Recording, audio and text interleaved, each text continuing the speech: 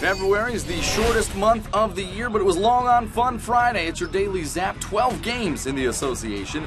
Rudy Gay made his Toronto Raptors debut, a game-high 20 points, as Toronto got 30 assists on 38 field goals to drub the Clippers.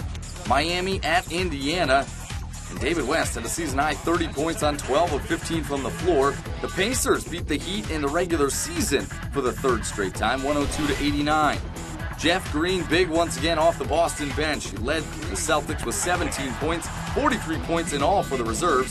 The Celtics 3-0. Without Rajon Rondo, they beat the Magic. No Joakim Noah, no Carlos Boozer, no Kirk Heinrich for the Chicago Bulls. And the Brooklyn Nets got 5 players in double figures. They hold on to win 93-89 against Chicago.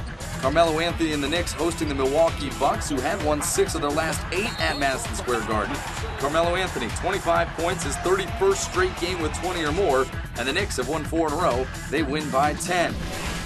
Sacramento at Philly. Nick Young had 20 points, came in averaging almost 18 a game in his last 4, and the Sixers put together back-to-back wins for the first time since late November, 89-80 the final.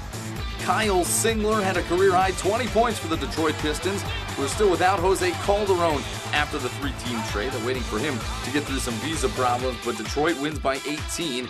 They are 3-0 against Cleveland on the season. Washington at Memphis. Tayshaun Prince making his Grizzlies debut on Friday with 7 of 11 from the floor, 14 points, and the Memphis Grizzlies win a low-scoring ball game, 85-76.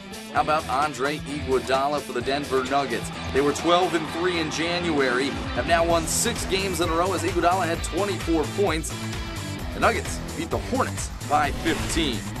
The Utah Jazz now won 5 games in a row against the Portland Trailblazers after Friday night. Al Jefferson, 21 points and 10 rebounds. Utah's also won 9 of its last 10 at home.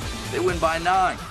O.J. Mayo came up with 20 points for the Dallas Mavericks, who without Dirk Nowitzki still had enough to beat the Phoenix Suns in Arizona, 109-99 the final. Dallas is 3-0 against Phoenix this season.